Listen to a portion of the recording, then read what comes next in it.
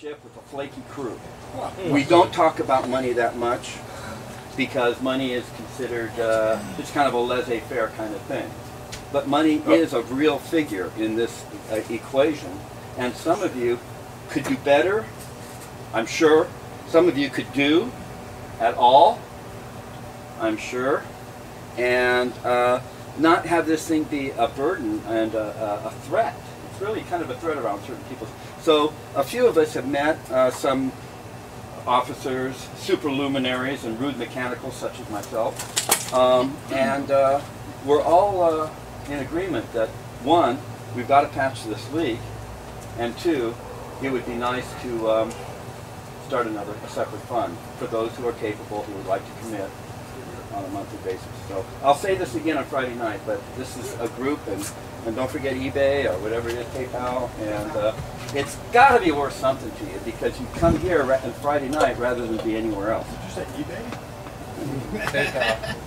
PayPal. Yeah, try and find the weakest part and then make a joke out of it. That's what I always do, so it's cool. But no, PayPal, and I'm serious. You guys got to think about this. What has this been worth to you? The other, thank you so much for that. The other thing you can do is, I don't know how the other banks and credit unions are, but if you're a member of Schools First, they have, on the website you can go and they'll cut a check. You can pay a bill and just send it monthly. Can we talk about the details later? Yeah. Okay, thank you. I just want to say that people do already support on a monthly basis. But it doesn't cover the people who don't pay at all, or pay very, very little. And just because you don't go, doesn't mean you don't need to support, guys. What? You're going to pay for the one Friday night you're here and not for the 3 Friday nights you're not? Really? Really? Sorry, that's why David is getting the message and not I. Yeah, He's thank much you. nicer. Well, I look forward to contributing more. I just got a job. I'm happy to hear that. Hey! Here. Hi. I had a dream. And I'm only going to share one of them. Would you mind taking a few minutes out of your visit here today? Welcome, by the way. It's nice to see you. Yeah, I got caught up in LA traffic. Could you pass me that? It didn't move. Did you get your phone? Yeah. All right. Yeah. Wait. This is the wrong dream. This is like that? the. I think that's mine. Yeah. My Oh, pal. okay, here. I think that's mine. And here's your other one. Yeah. Green? Green? I didn't get that one. Green? I don't know. We're having a little problem. Could you share? Yeah. Thank you. Because we're getting around to here. You should. We need to share. Julie, I'm sorry. That's okay. Listen. I'd also like to make a quick announcement regarding camera. If anybody wants to help, a couple people have already volunteered. As you know, when you're standing behind the camera, it's harder to be part of the dialogue. So if we had a team of people that, I'll do it 20 minutes, you do it 20, or I'll do it today, you do it tomorrow, let me know and we'll show you. It's pretty simple to do it, and we'd all appreciate it. Thank you. I have 2 dreams, but I decided to do the shorter one out of courtesy. 13 or 14? 14. The 13th is just on and on and on and on. Oh yeah, we should look at that.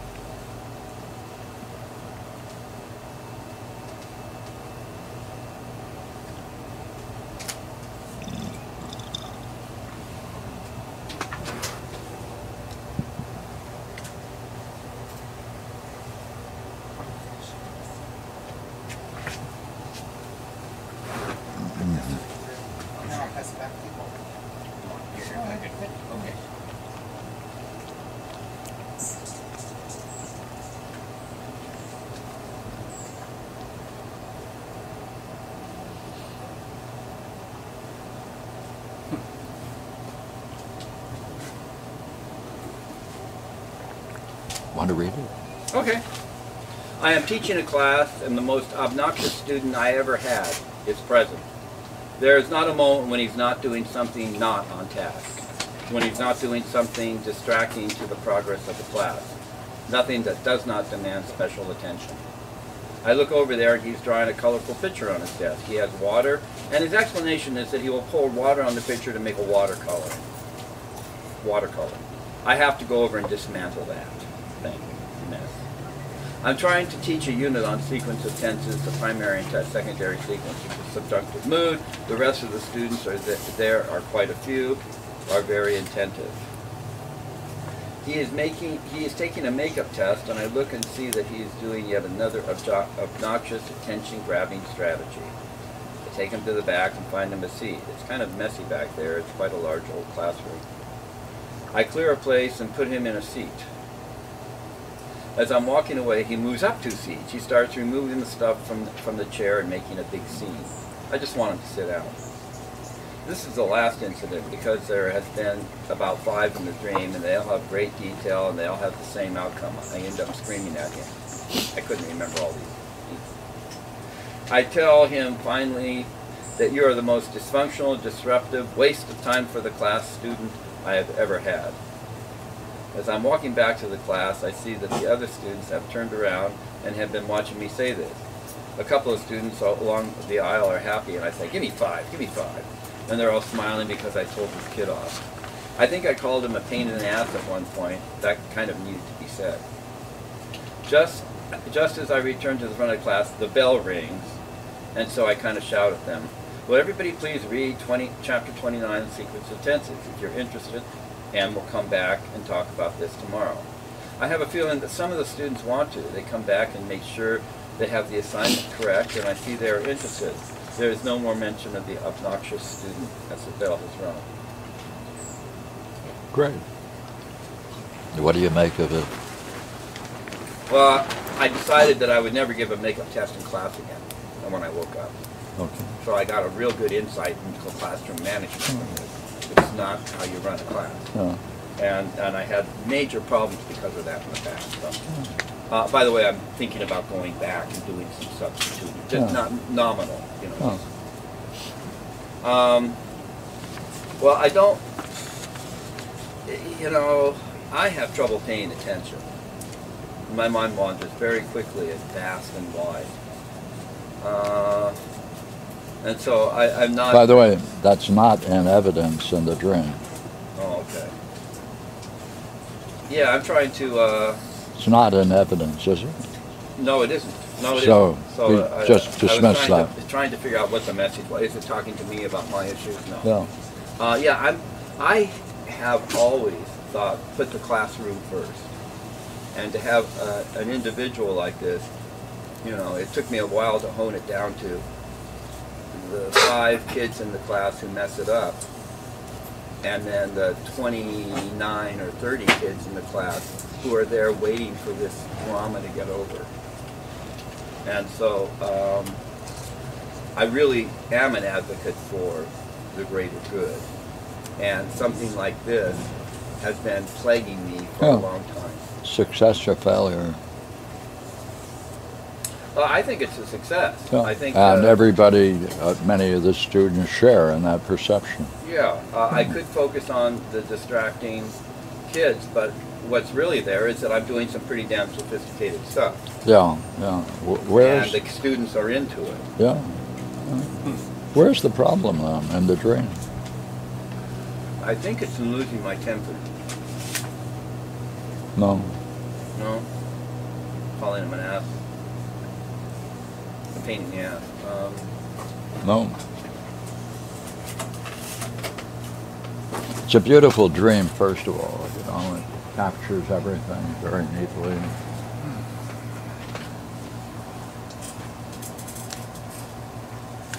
Where's the problem?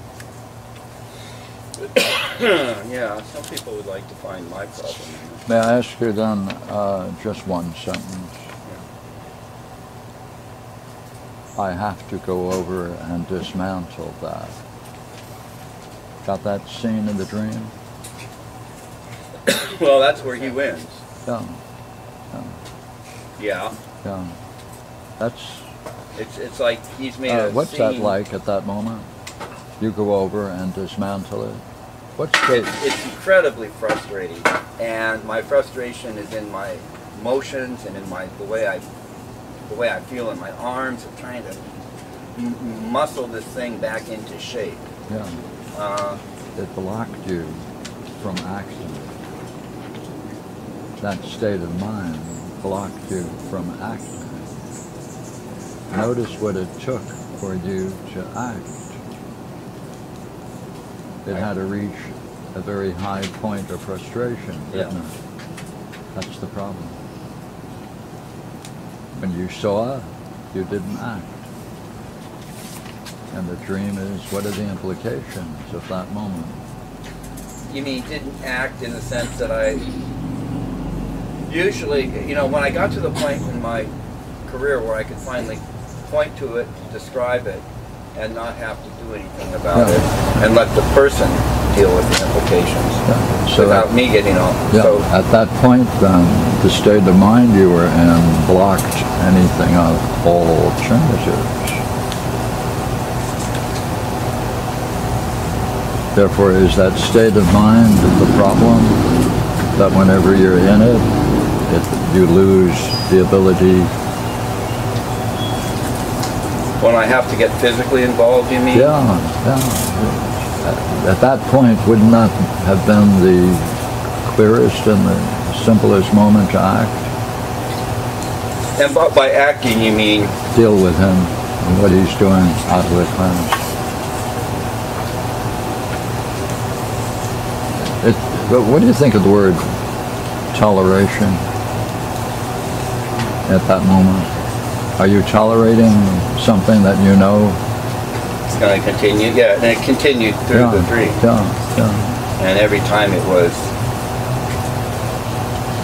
ad hoc. It wasn't dealing with the issue, but it was dealing with the particular incident. Right. So that state of mind is very interesting. When you saw what he was doing and you understood it, you went over there to dismantle it.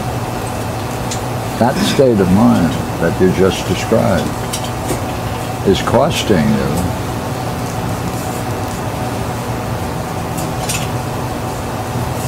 all having to tolerate the increasing unfoldment of all the negativities and the hostilities. And it's an interesting state, isn't it? You're at that moment, you know what to do, you don't do it, you're frustrated, you're all physically involved. If you wanted to push this dream, I'd have to ask you, what's the history of that state of mind?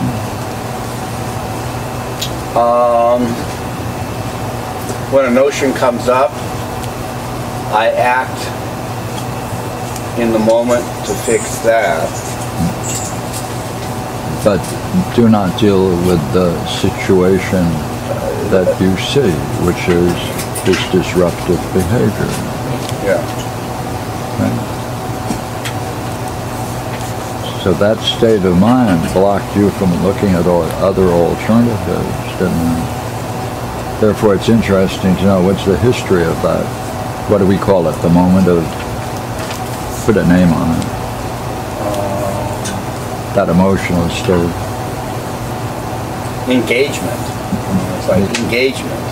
Whatever like name going you to battle. Yeah, whatever name you give it, the question would be, what's the history of that state of mind in your life? Because you see, you're very effective in dealing with it, but look what you have to tolerate, and you also risk your own profession. By calling the guy a name, etc., you know. Mm-hmm. It is a success, but it's a costly success, isn't it? Well, let me just say, I feel like I'm in a successful environment, but I'm not benefiting from it because I get in this kind of activity. So therefore, what's the history of that state of mind that blocked all alternatives?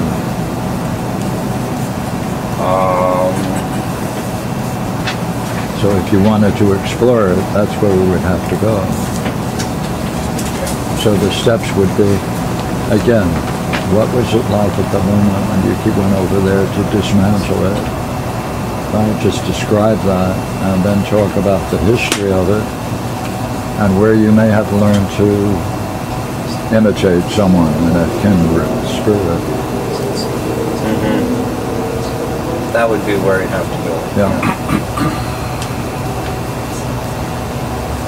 I don't know how I would.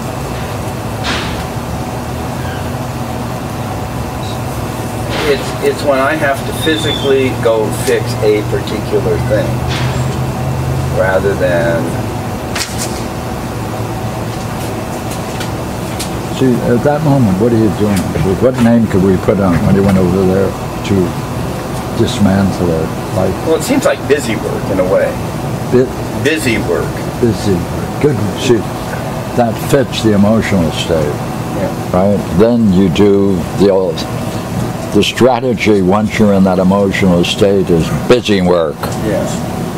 Dealing, physically doing everything to remove what appears to be, to clean up the situation. Yeah, appears to be, right. So we would want to know, would we not? What's the source of that?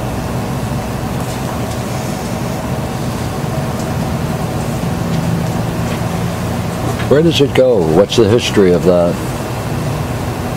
How much have you paid for that state of mind in the past? Is it worth looking at, challenging, and perhaps getting rid of?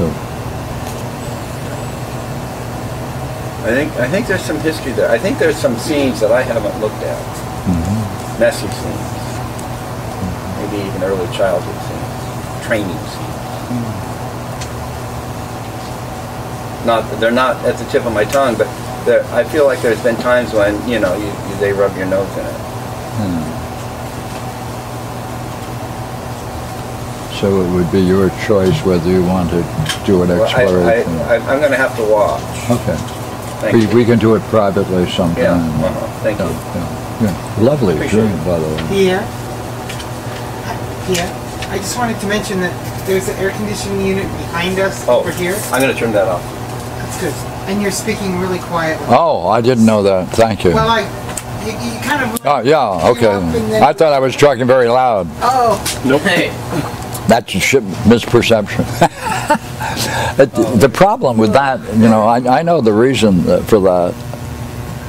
I ran out of coffee. Oh. Good.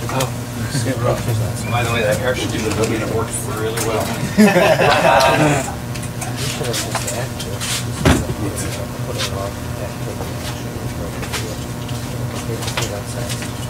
These all the same dreams, or? Another dream. I'm sticking that too, Barbara. Like in my right ear, I don't hear the hell out of it all. I have another one, but I would defer to anybody. Okay, fair enough. Julie, did you have one? Right. This isn't worth. This isn't worth our time. Hello. Hey, how are you? Did you have a dream, Julie? I got left ear pointing. All right.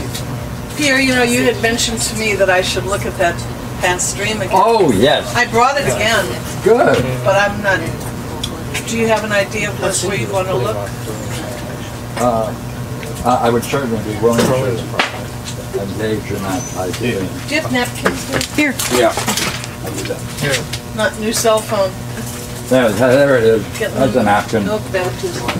Right, a good napkin, too. Hey, what'd you think of the story about the cell phone? Incredible. I know. Incredible.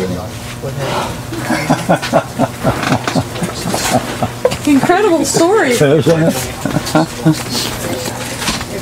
Very nice look. people on the phone, too. Did they? Oh, really? Yeah. How interesting. Well, thank you. Oh, cool. Does somebody have a copy of my dream? Is that the one from last week? Oh, you gonna go over that again? Yeah, I'll make coffee. Is this just a woke from a long 3-hour sleep? No. No, I think, is that mine? I think that's mine. This is the battlefield. No, this is Julie's. It's the one after, but it's the one after Saturday afternoon. You want to tell the story while we're waiting? No. Let Nancy. Oh, let Nancy. Oh, I will. Go ahead. Since we're in an intermission, Pierre lost his phone about a week ago, and Nancy didn't Was that the same go and correct it for a while, and I was trying to call him yesterday, and I figured maybe he's sitting somewhere in the house, and so I said, well, I'll keep calling him. I'll call. Finally, there was this little lady answer, hello? Hello? I'm going, hello? Hello? And she couldn't understand English. So finally, I said, well, okay, I must have the wrong number. So I hung up, I called back again, and I got the same lady. And so I go quickly and look up Pierre's phone number, and I said, I'm calling the right number. So I say, hello, is this the right phone? Is this the number? And blah, blah. And she said, I don't know. And so somebody answered the phone and said, oh, she found this phone on the street. Well, it wasn't clear. That story, this is taking about a half hour of time. Basically, this lady had found Pierre's phone on the street up in Long Beach and just had it. And I called it, and so they said I could go pick it up, and I said, well, I'll tell Nancy. And they gave me the address, and you have to understand this is very, very broken English. And they were Cambodians. So I said, do you happen to know Seon?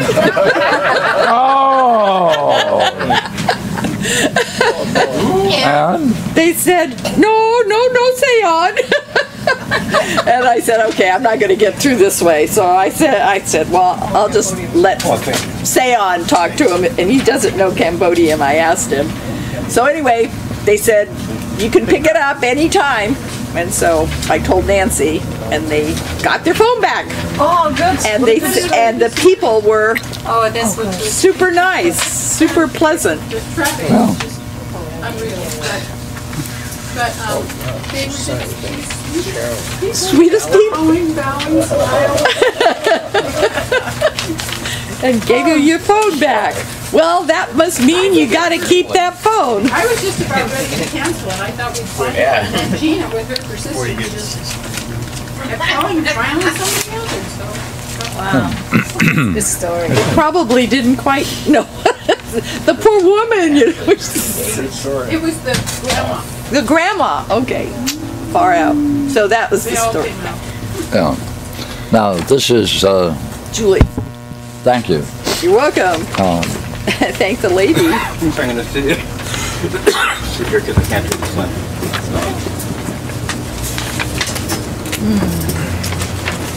Now, what's ideal about this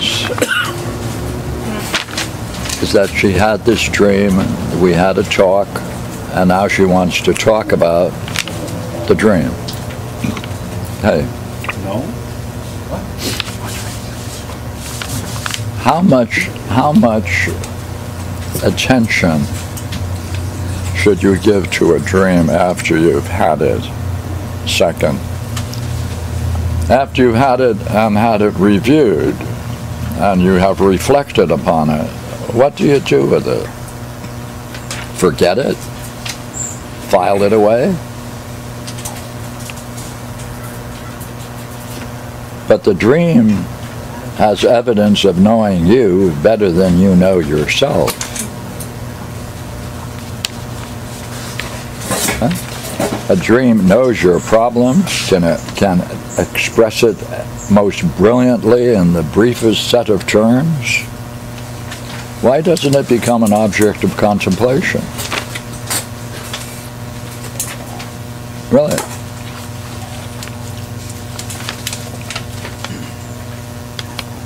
You're missing something. I've had dreams I've meditated on for 50 years.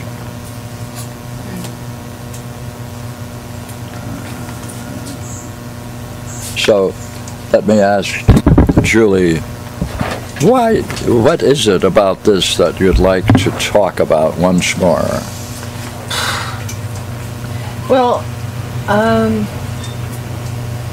See, this is unusual. No one has done this before. Yeah, we have. So I'm interested in knowing. Well,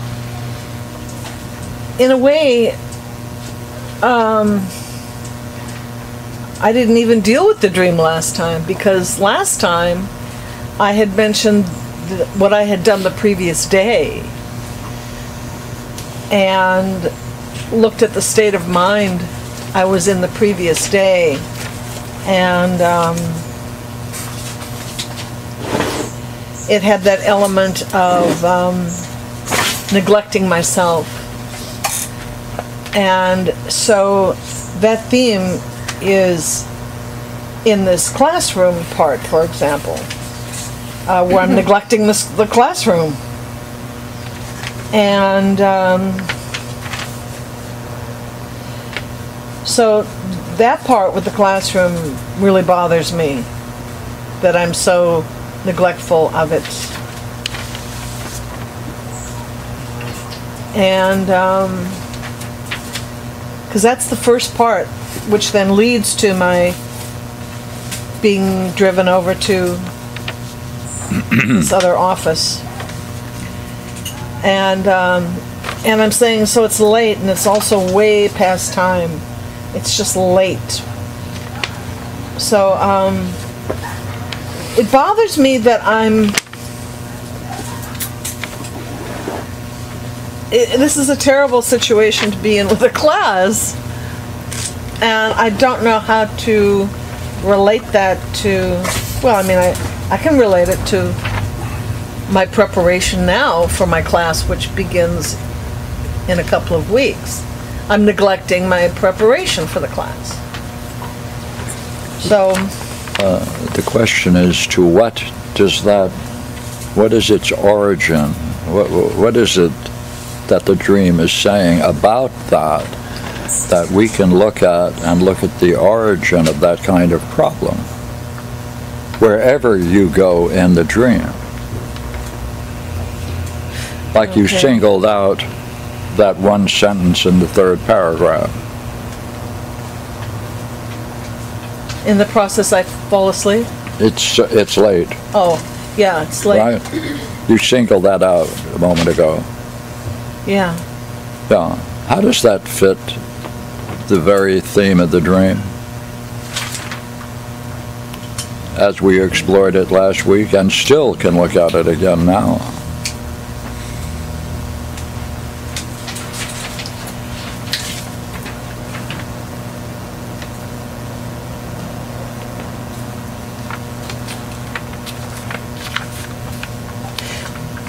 Well, that theme is part of the neglect, because it's like... What is the word, what's behind the word neglect? What avoiding. See, that's a consequence of something. A consequence of what? I'm avoiding dealing with... Pardon me. I'm not asking you a theoretical question. Mm-hmm. In the dream,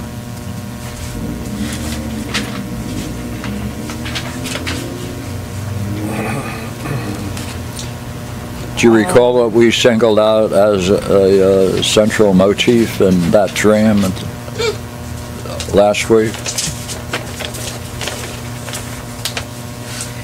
Yeah, being in the position of the driver, but not being in the control. Thank you. How does that fit that third paragraph that you just read? That it's just late, which is why he's driving me over there. Are you allowing someone else? Right. Are you in the driver's seat? Someone else is in the driver's seat. Is that right? Right. So it's picking up the same thing. That you're not. Come on, finish the sentence. I'm not in control. Yeah, someone else is. Yeah. Same thing. How does that fit in the last paragraph that you're puzzled about?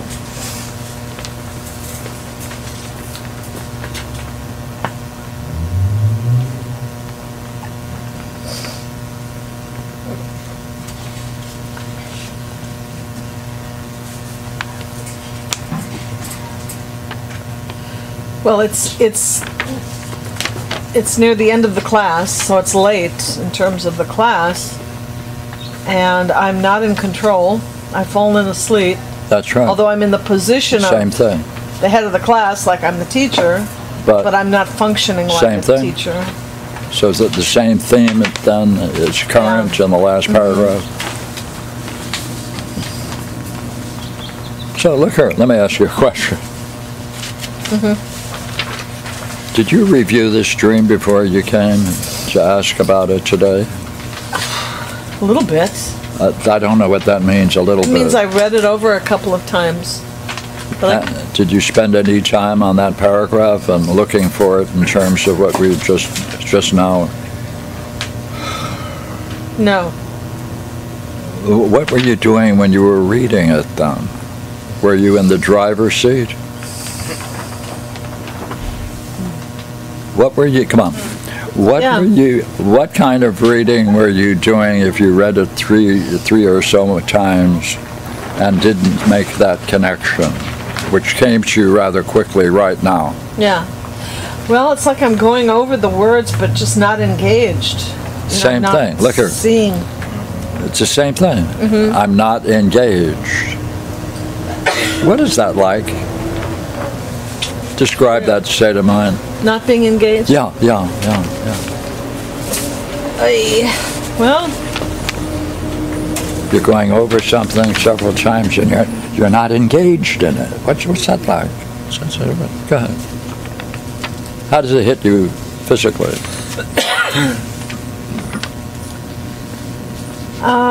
it's kind of like holding my breath. More. Like I'm just, Notice the way you moved your hand and where you moved it.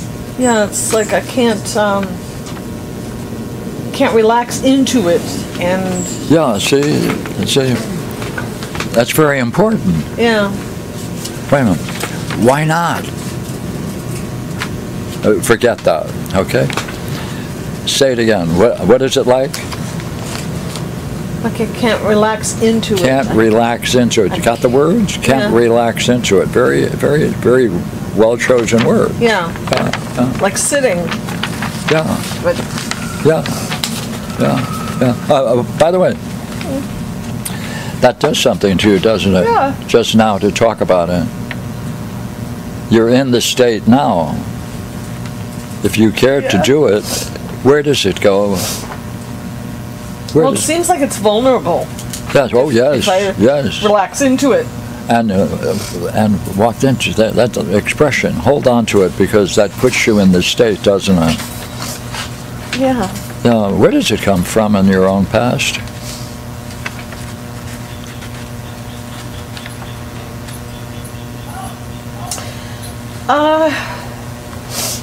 I don't know, but it seems like my mother would like interrupt us if we ever got really focused into something. Yeah, see, it's a prohibition, isn't it?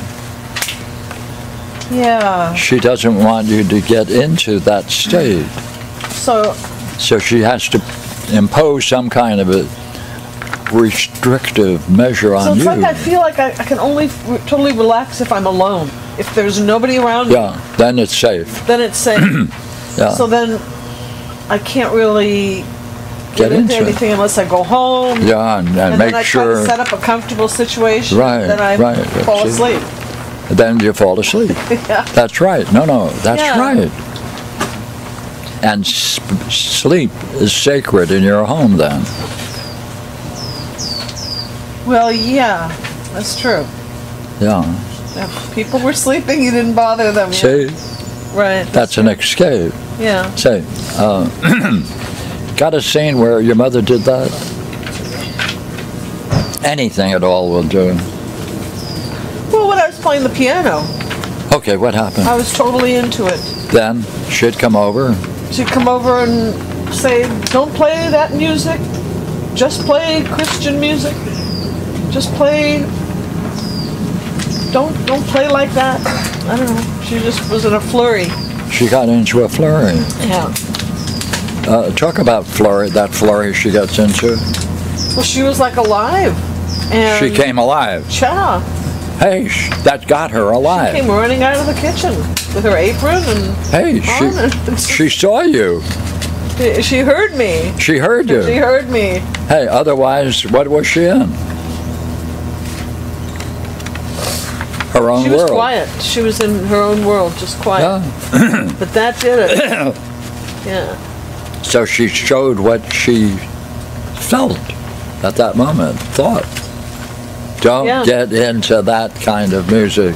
Right. She's not talking about the music, she's talking about the state of mind. State of mind. Yeah, that was the state of mind that was... And the Christian music must be safe. Yeah. Is it? Was it?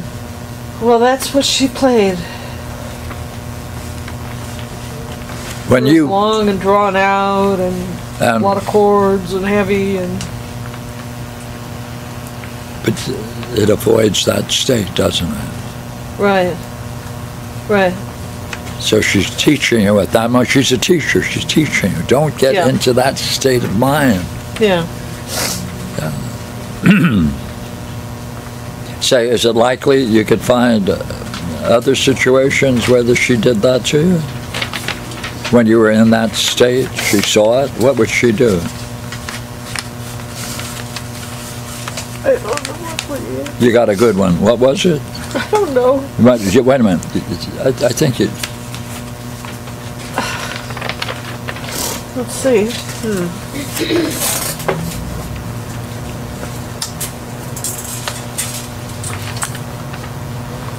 Boy. Go ahead.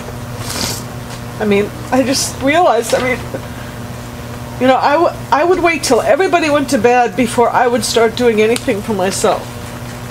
That's why we're interested in what did she do when you did something for yourself before you decided to make that great decision that I'm not going to show that state of mind in front of anyone in this house. So you have to go for an earlier scene, don't you? Oh, earlier, okay. Earlier, let's see.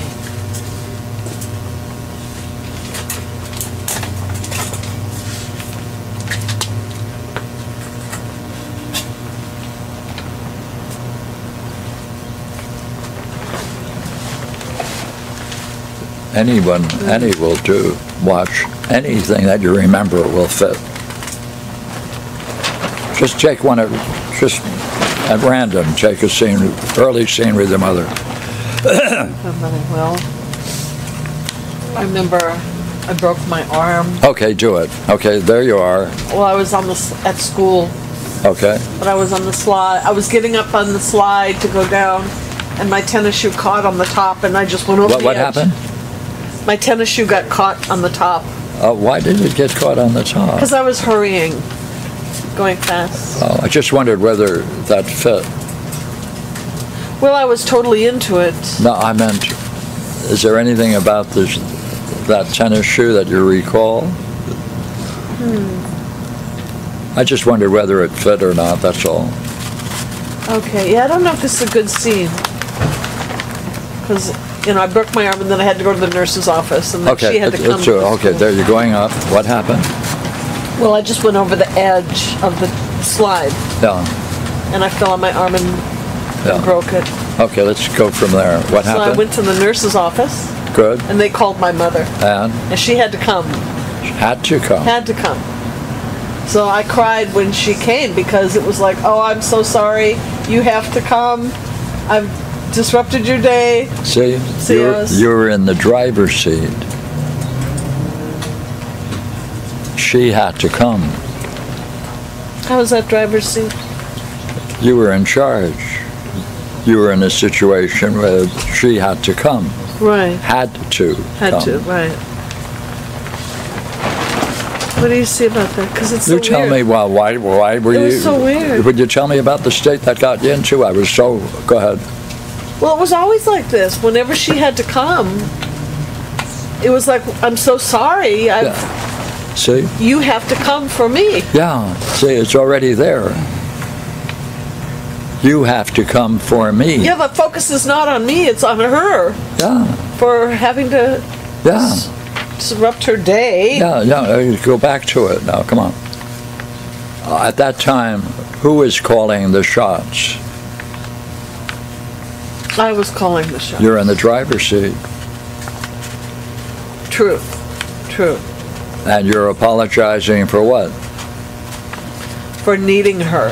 For being in the driver's seat. Yeah, it is like that. For being in the, for having that much power. To have that much power. Get her. Oh, to get her. Ooh. Because she would have had to have driven over, and she didn't make it known that she could drive unless there was a real emergency. Oh, so you had to break through that phony game of hers that she's incompetent. Right. That's power, isn't it? Right. And therefore, when she came, what was it like? You had to do what? It was quite a state of mind I got into at that time. I mean, first of all, there was the apologies and the kind of crying. Yeah. You didn't cry before. No.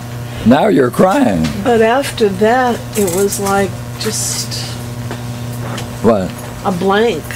Of course. Nothing I could say to it's her. finished. It's not a blanket. The rest doesn't have any meaning. This has meaning. The whole thing was just to get her there. That's so weird. Is that great? Let's finish it. Come on. I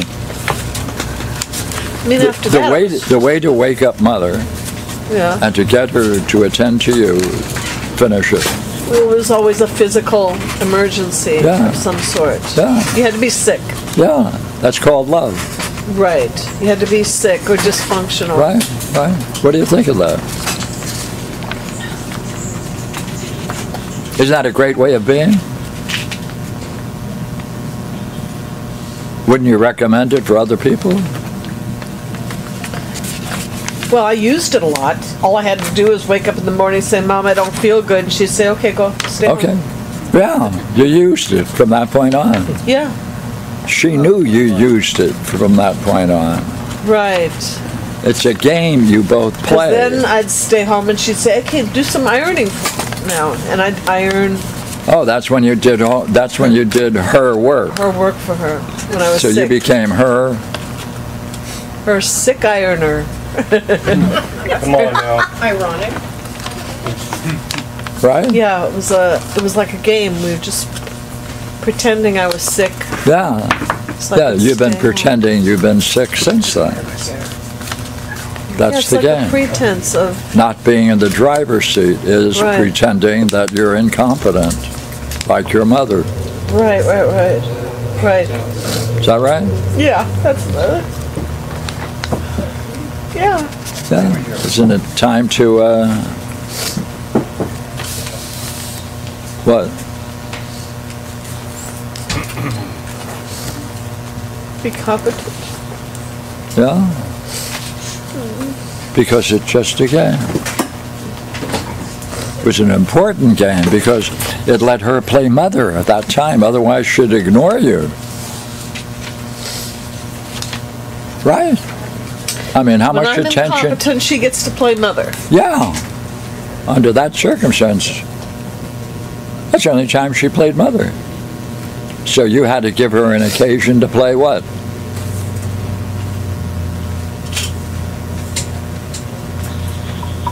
Play the driver. Yeah, right. You got the language. It fits, doesn't it? Yeah. Now look at the dream for a moment. Okay. Look at that. Look at that magnificent, right? Third line. Actually, it's like I'm in the driver's seat, but someone else is driving. Hey, one sentence grabbed everything in your life, right, into a metaphor. Right. Right? With an amazing, what? Come on. Accuracy, profound insight. Cast your whole life in a dream that you can benefit from. Yeah. Right?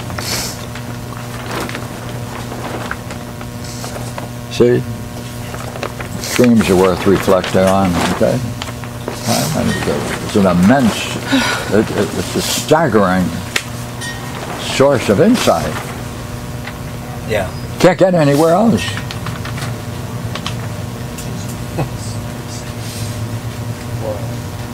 Agree? Yeah. Therefore, the hell with meditating on anything else. Meditate on your dreams, man. They have a vast profundity, universality for yourself. Captures everything. Right? Now what are you going to do with it? Shoot. Don't lose it. Put it on, hey, put it on your refrigerator door. Right? And don't go by without reading it. What does it take to read? I could have it put on a shirt. A couple of shirts and I'll just wear them all the time. Put it on a shirt, print it on. No, someone else's shirt. Incompetent? Everybody else's shirt. Yeah, because you're not going to see yourself. So you can read it.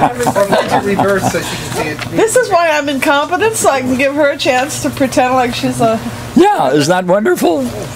shit. Shit, yes, it is. Terrible. Yeah, it is.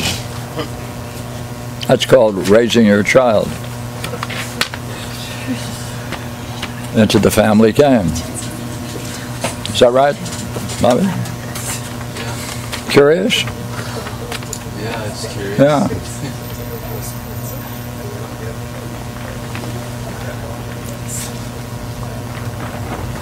Now, I have a thought that Barbara has a question. No, I don't.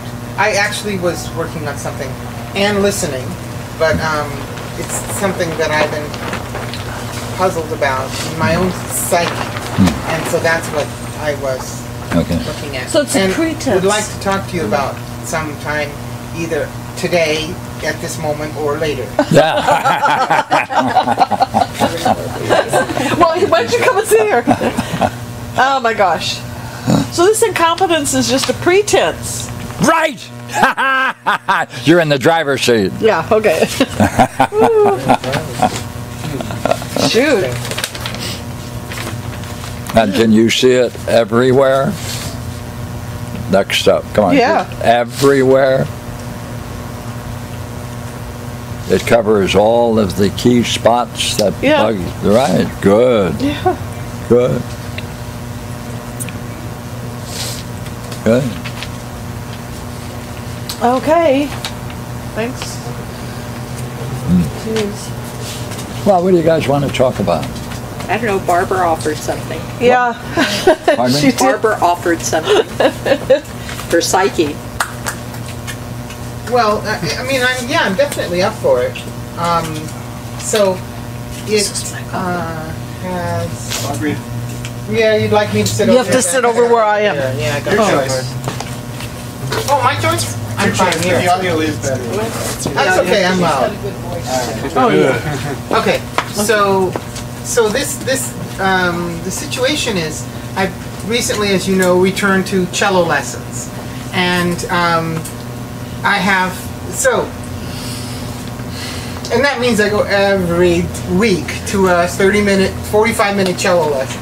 Boy, they seem like they come day after day, right? Okay, but in the course of this cello lesson, I noticed that in practicing, in the cello, you have to put your finger down on exactly the correct point to get the pitch correct. So I noticed that I would find the place and let it go completely. So I had no memory of where it was, right? And I noticed that I started. That's wonderful, isn't And it? that's I noticed that I do that in conversations, and that my mother did that with me. Well, I mean, I'm called. Yeah, go ahead. Well, so she would say to me, "How did your day go?" Or "How is such and such?" And the minute I started to talk about it, she'd actually do this, and like stare off. And she wasn't listening from that point on. From the moment I started. I don't understand. What, in terms of what you know, what did that communicate? That she really didn't care. You know, that she had no interest, that it was some kind of... But she had an interest in coming over and showing that state of mind. Yes, yes. And, That she could have stayed wherever she was. yes. So what is it Or about not it? ask. What is it about it that she chose to show up and finish it? Chose to show up and let me know how meaningless I was to her. You know, that she really, really, really didn't care. You know, that it seemed like that was really important, that she wanted to show me again and again that she had no interest. Say, how did she show that she did like anything that you did? Did like anything that I did. Or something that you did she liked?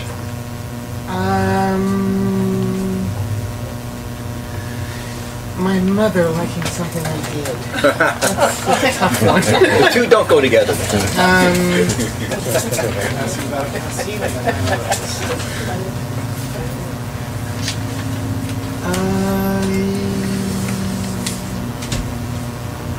You know, I don't know that I can come up with anything. How about when you did something for her? I did something for her. Okay. My mother really liked it if I went with somebody else to do something they wanted to do, like one of my sisters. Like if one of my sisters would say, I want to go to the mall, then if my mother would want me to go with her, if I would go volunteer to go with my sister and accompany her, any of my sisters, that my mother liked that. What do you make of that? What do you make of that as you reflect on it now? Well, it would seem then that she's really happy when I'm doing something for someone else. What would her role be if you didn't do it? Well, I don't know that anybody had to go with them, but if she wanted someone to go with them, she could. Yeah. Therefore, in some ways, it was a double whammy because she was showing my sister that she didn't care that much, right? Or she would have gone. But therefore, sorry, I lost the train. okay. So what were you asking me? See, lift it off. Just the consequences of that. What are the consequences? Well, seems like I've spent my life waiting for an opportunity to go with them on one of their trips. Yeah. What name would you give for the job that she's giving you? What name would you give that she wants you to play? Pet. It was kind of like being a pet, a dog or something. More. Well, because my sisters didn't particularly want me. They didn't ask that I go with them. So I wasn't really contributing to that journey.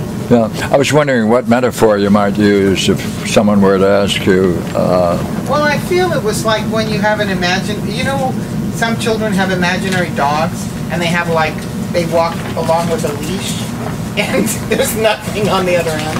That's kind of like what I feel, the dog that isn't on the end of the leash. Why do you think your mother was disturbed by the state that you reached in your art?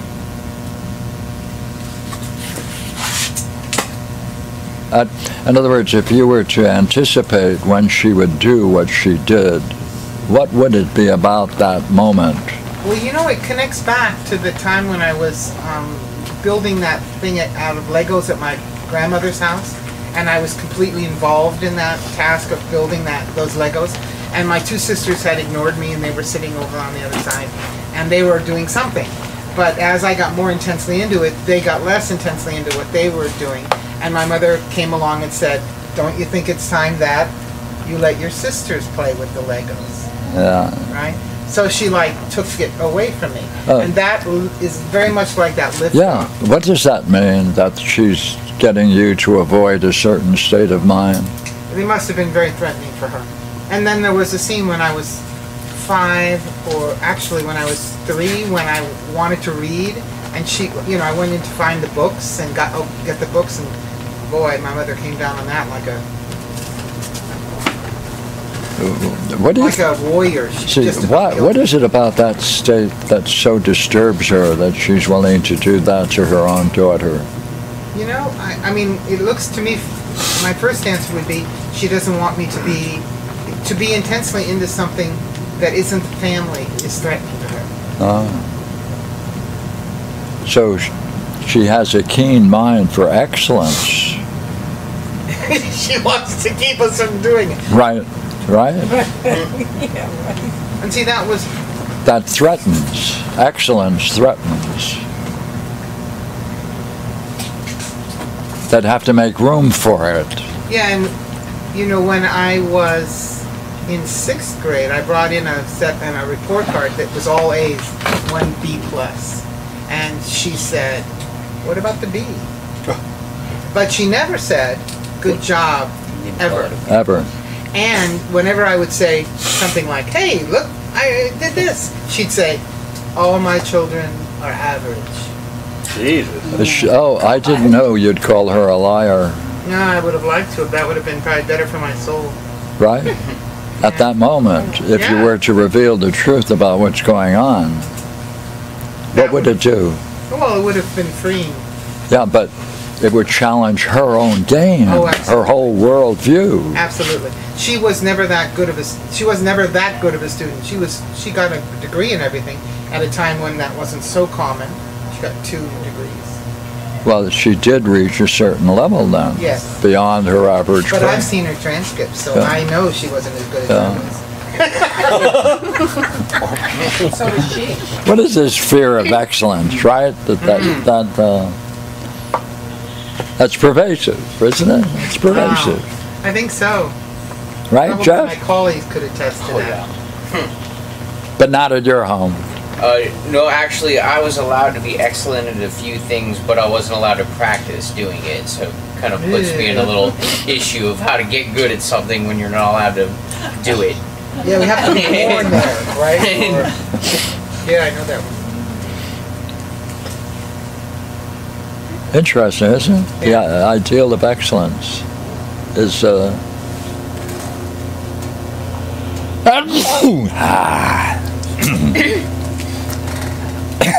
was good.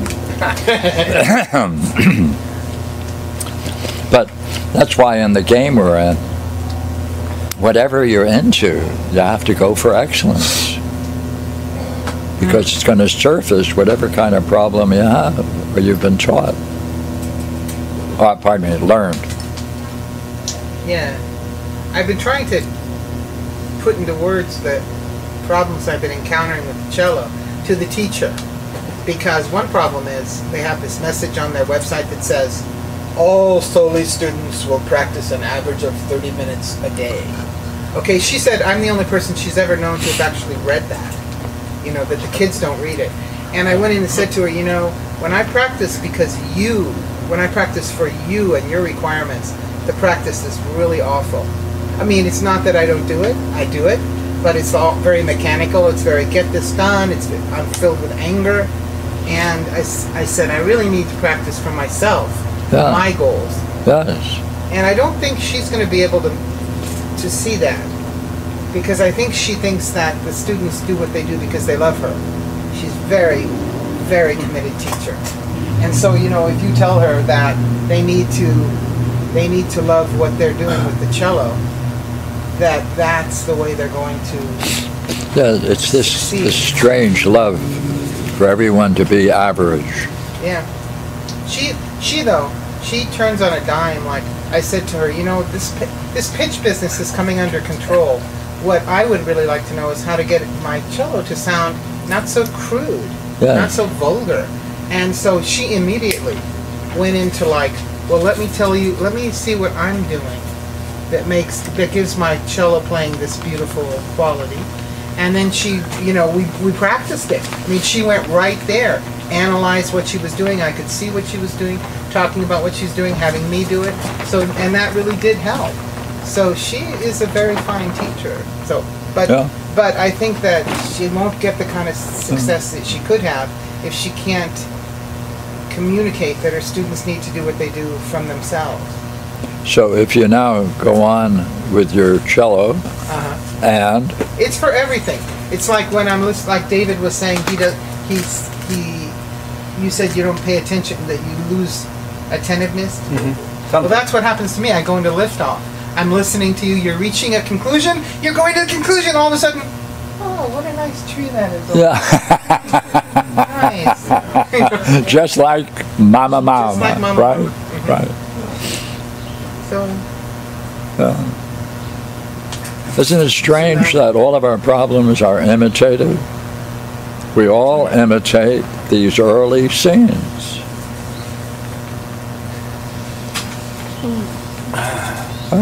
That's called love. imprinting. Certain kind of love, isn't it? Oh, yeah. Think enough of someone to imitate them. Yeah. My mother, you know. Because she's showing what she really thinks at those moments. And you go, wow, man, is that where you are? Oh, that's what you want me to be? Now I know.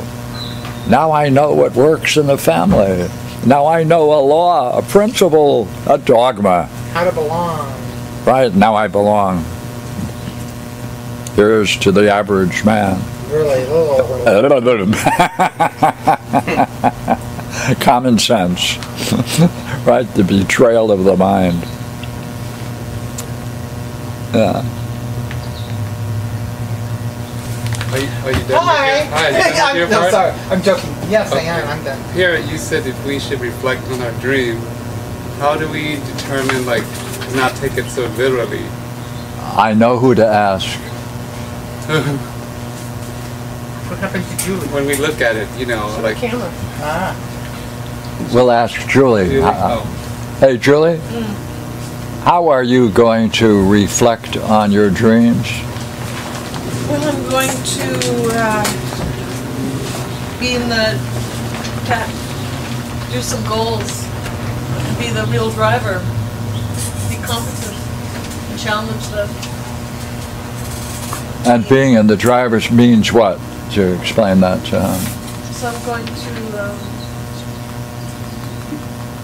pursue a goal competently and see what happens. That'll be the way I challenge it. With excellence. But I think if I caught Seon's drift, I thought he had added something at the end of his question, which is, how do we explore our dreams not literally? Not Literally. what does that mean? Face value. Perhaps he means... Literally how do we means what? explore- I have a problem with that word. Yeah. What did you mean? Well, like the dream that I had Wednesday night, and I was seeing that one individual that I shared last night that was being at his excellence, I think, but I took that as a reflection on me. Well, not that I'm reflecting on it, but I took it as somebody I didn't like his image was somebody that I didn't like, instead of seeing. See, I don't know if I'm... there isn't any way to do it other than you're curious if there's a meaning and to try to understand what the meaning is. That's reading. The Chinese have a great principle for learning. You can learn any book if you read it 100 times. Right, right. Stay with it. Go over it again and again and again. That's practice. That's practice. That's what you're doing on the. Why do you have to practice? Why do we have to practice meditating on a dream or cello? What is practice? Well, practice is like reading the book 100 times. Practice is doing it, right? Practice is doing it and doing it and doing it. But you're doing. It's different. What is practice? Like, why do you have to go over it and over it? Why? What is that? Let's call that practice. Why do you have to do that? In every field. Growth, development. You see more about it every time you do it. I don't know that that helps. Becomes I mean, a part of you. Yeah, but of course. Without but, practice, it won't be. Yeah, but you have did to that see answer the through it. question? You're perfecting. That's the consequence of it. Oh, it's consequence. Perfecting. What? Perfecting. Perfecting. A skill or. Is that the result of it? Well, if you keep practicing, Yeah, you're going to okay. get better and better and better, which is growth or leads towards perfection. Yeah, but that's the consequence. Right? Yeah, so we're still after what is it. Well, every time you practice, you get to measure yourself relative to the ideal and see where you are, how far away you are from the ideal. Look, take that, put a name on that, what you just described, please.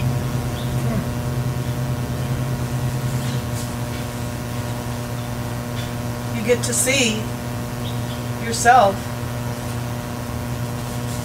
with respect to the ideal. Yeah, I now put a name on what it is that you are just describing. Why do you have to do that?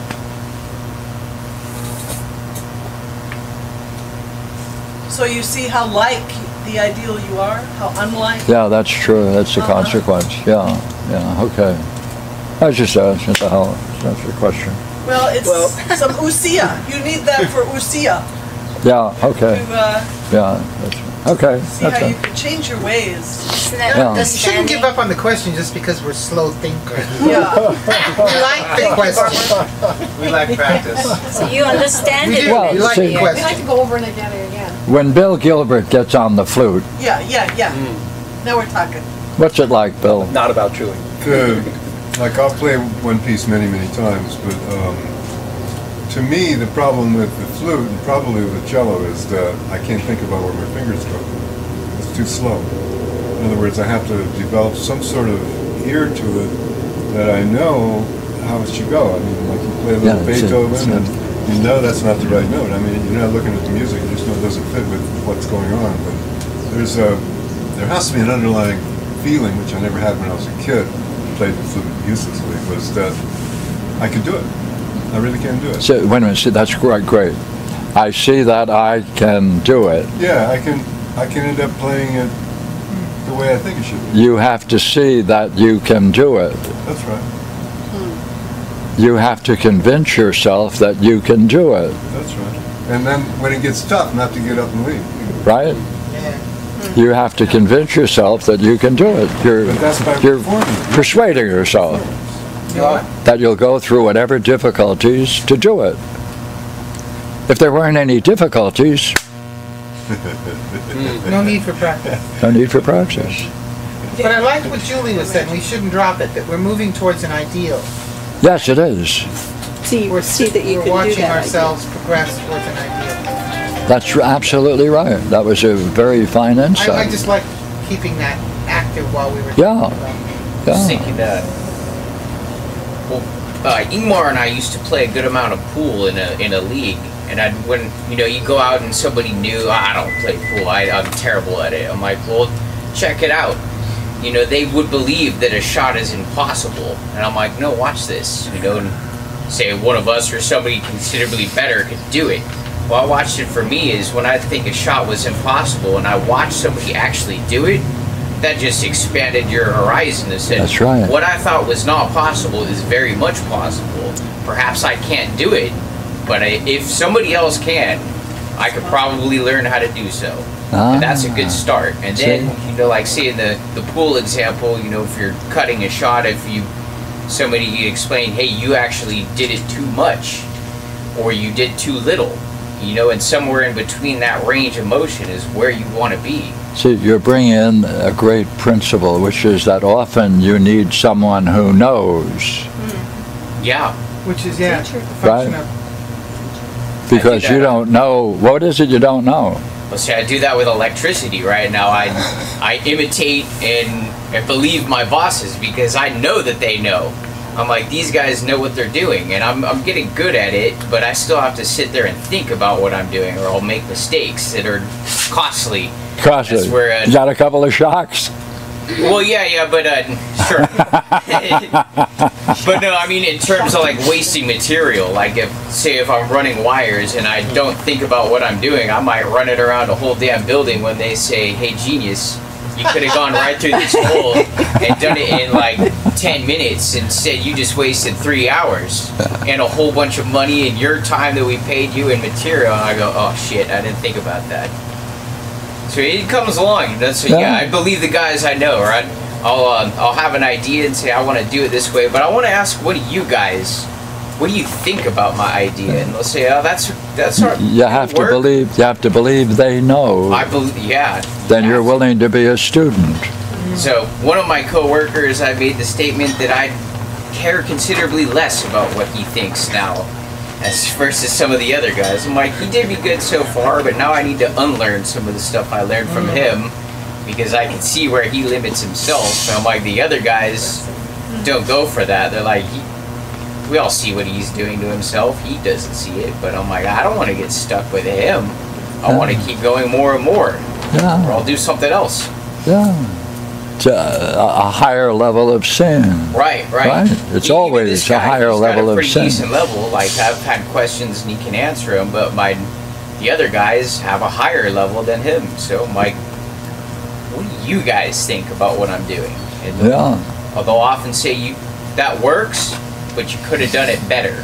Or, all right, that's pretty good, but do it a little different. And they'll give me, and I like to ask that why question. I'm like, I'll do it, but give me a why. Yes. Explain why is this better. Yeah.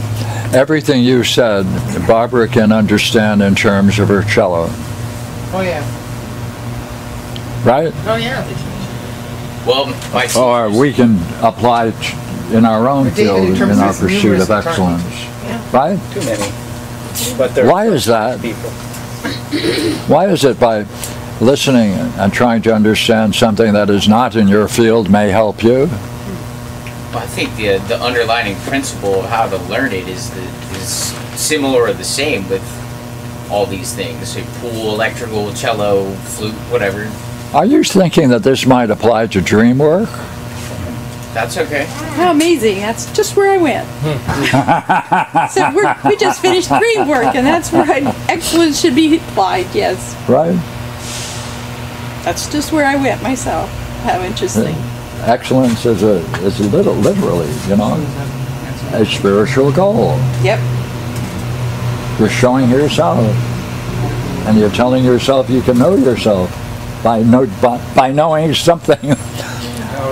Like she has a stick and a cat gut. Yeah, one of those. She scratches it. A stick in horse's hair. Horse's hair. Elevated. Please don't use plastic and metal. Yeah. Plastic and metal. Yeah. That gut is tennis. Tennis is you. Yeah. Cello, horsehair.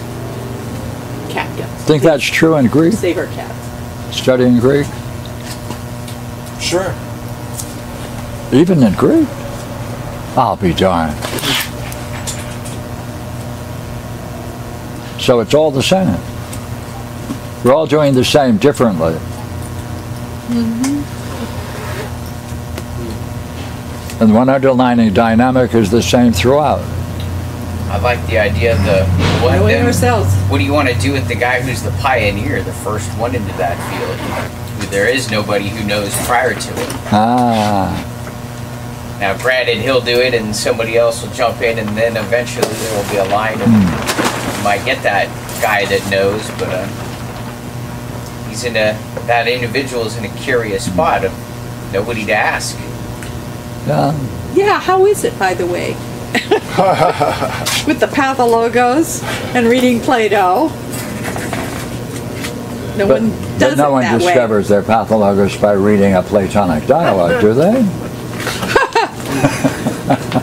Thought that's all there was. What is it like? I have to get to the Platonic dialogue. And when you get to it... Oh, it's beautiful. Oh, it's amazingly beautiful. It's like a piece of... Listening to Beethoven, it's beautiful.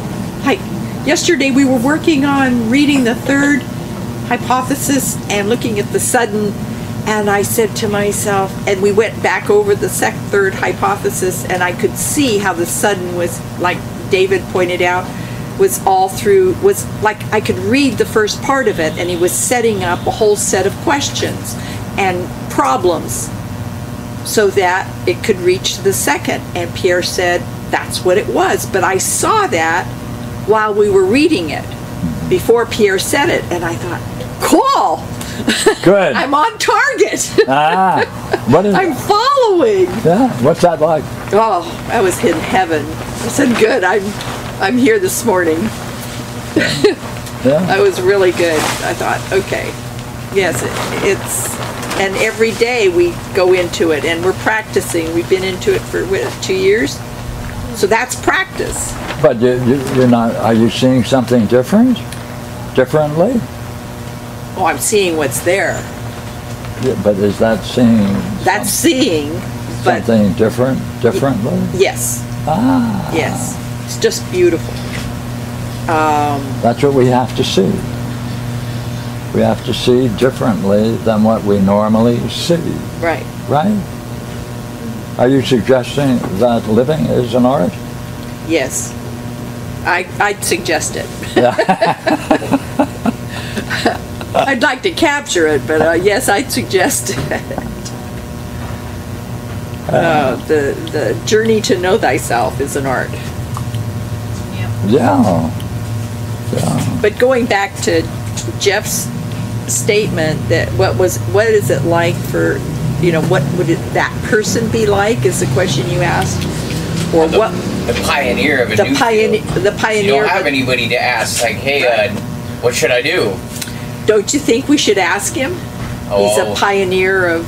Well, he obviously is, but I asked him this like a long time ago, and he didn't have an answer. Oh, well, maybe we should ask him again. Okay. Maybe Tesla. Something's changed. Yeah, Tesla. Yeah, he remembers that one. Tesla is ready to go, isn't it? Oh, no, I thought you said Esalen. No, it's years ago we're at Esalen, and we're having a chat about, Helen was there, and we were talking about dentistry and how it took so many, generations of people to come up with this, and how we could have a master, and I just sat there grinning, because I came up, I was like, I'm about to get Pierre in Dharma combat for once. And I'm gonna just defeat him in words, and then I'm still gonna be in the same spot as I was before, but I'm gonna do it. I'm paying attention. And Pierre makes this whole point of how this dentist, this master, it takes lifetimes to build it up. I'm like, awesome. Hey Pierre, I heard there's this thing called philosophical midwifery. And he's like, yeah. I'm like, really? I heard there's a guy called a master too, and you might be the only one. He's like, yeah, he already knows what's coming. I'm like, who was doing that before you? Oh, it's time for lunch. Have a good day.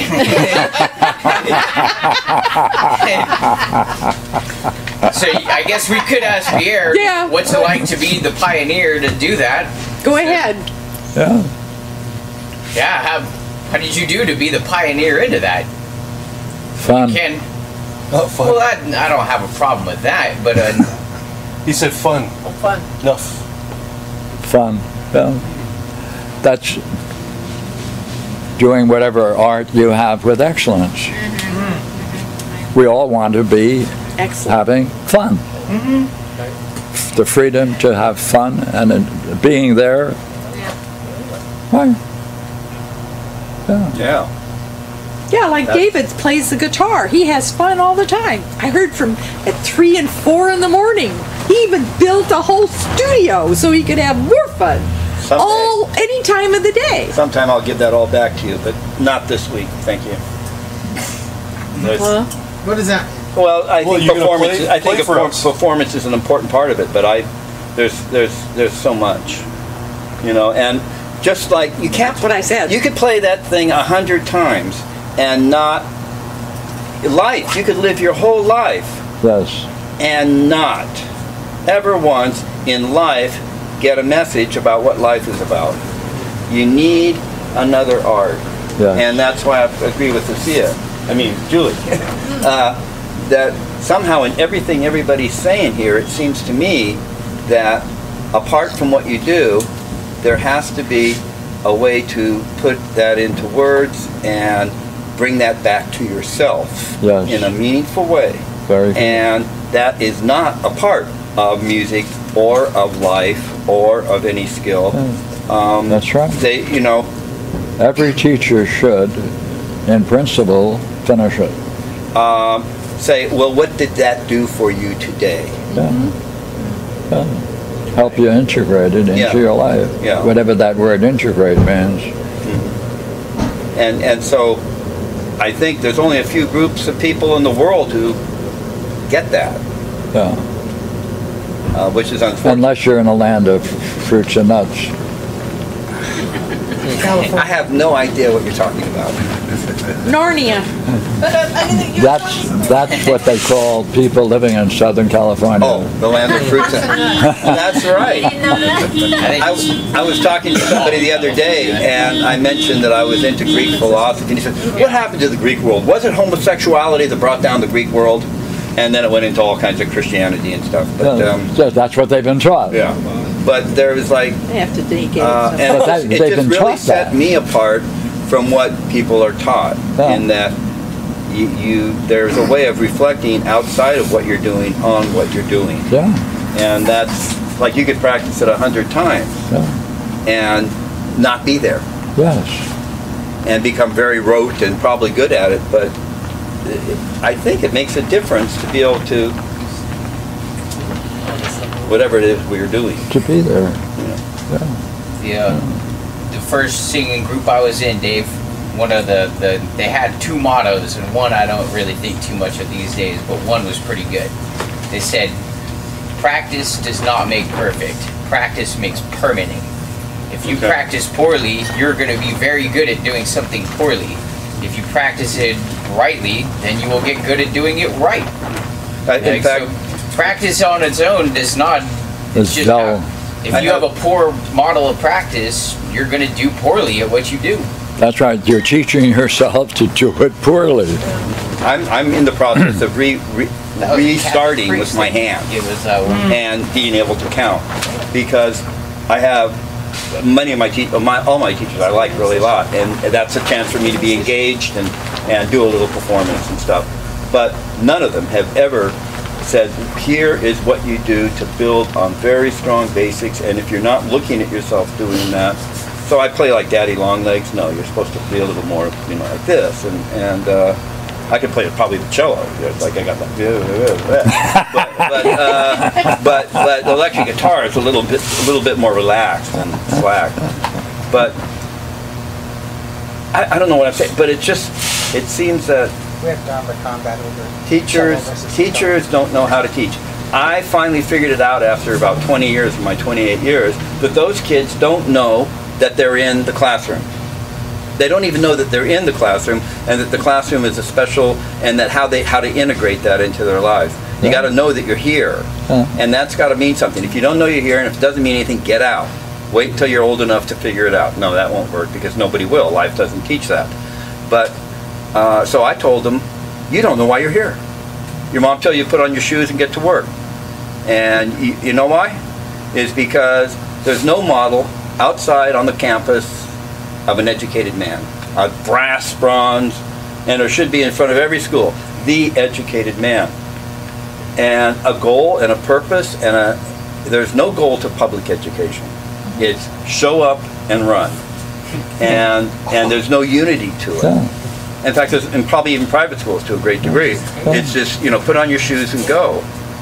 But if there's no model of an educated man, and what it takes for you to get there, and what's keeping you from getting there, in spite of what's going on in all these classes, and your 10-year-old physics book and all that stuff, there's going to be they'll walk out of there no better than when they came in. That's right. That's the goal of education.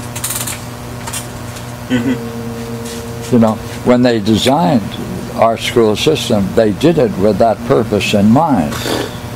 Lord knows I know it, because I got in a hell of a lot of trouble for making fun of it. Our founders in the history of education realized that everybody came from a different culture. Now what are you going to do? Let's bore the hell out of them, and that will indicate to them on a very personal level that your difference doesn't matter. Yeah. Therefore, no goals, no integration, just fill the head with nonsense. keep them in that state for 12 years, they won't think anything of their being German, Irish, Jewish, black, whatever it is. Bore the hell out of them, then they'll become an average man. Well, that's when the testing movement started, right? You tested them all. That's when the intelligence testing movement started, so you could put them all in different groups based on their test results. The Germans and the Italians and the whatever. Eliminated. And then you... Just one sign over David's educated man statue. And it should be know thyself on all the schools. Yeah. Sounds good. Whatever, if you can explain what that means. Well, yeah, but at least it's a beginning. Well, if you're going to go that route, you should make a shrine to Apollo. That too, we can do that. Jeff has got... And as we talk about this, I'm remembering a time that Pierre read to us a snippet of Nietzsche. Oh, God. And my skin just crawled because I had just been through an IEP for a special ed kid. And the principal had said to me, I had presented some evidence that homework, lots of studies have now shown, kindergarten through high school, has no measure, has no correlation with success later in life. So let the kids go home and play. They've already been in school all day. But Nietzsche, this principal was saying, well, what about accountability? What about just, even if the homework doesn't help them, don't they need to learn how to read? And Pierre read this thing about, I forget which piece of Nietzsche it was, but it was all about memory and making promises. But the promise, I thought about it later, is just the flip side of taking an order. And that's what we're training in schools. And my skin just crawled. That is really what's going on, is memorize and do what you're told and be accountable for it. That's... Well, I gotta go. Have you met these two new people? No, I might put Yes, they got your book, by the way. Oh. Yes, thank you so very much. Stuart Edley. What's your name? Stuart Edley. An And internist? Sunny King. Yes. Good. An internist and a psychiatrist. Good. Oh my God, I revealed too much. You probably have a Yeah, I want a dying- signature. I want an autograph. Yeah. And since he has a pen, I want yours too. Get my return message. Yeah, I'm moving on here. I'm gonna finish. So I can come to this flat. If people would simply put their chairs back against the fence, that would be nice. If